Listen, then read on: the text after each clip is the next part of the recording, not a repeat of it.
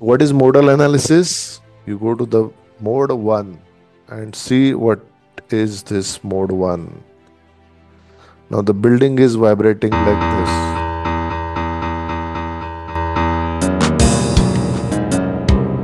I'll just remove that. Now this is the modal analysis of a building. Okay, now building is practically moving in the x direction. Do you agree? Okay, but slightly it is under rotation. Why it is under rotation? Anybody quickly tell why it is under rotation?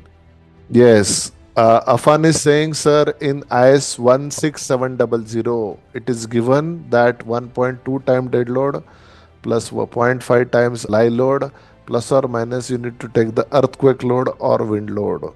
If you see the ETABS manual, I know that there is a fight there. If you see the ETABS manual, all your questions would be answered.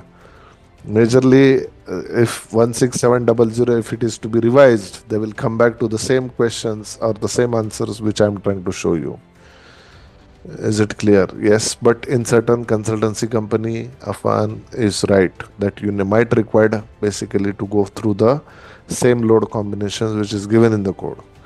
Okay, there is a huge amount of literature is given by the ETABS manual itself. Okay, and most of the international countries, they are respecting that particular thing because dead load and live load is generally considered for the P delta analysis.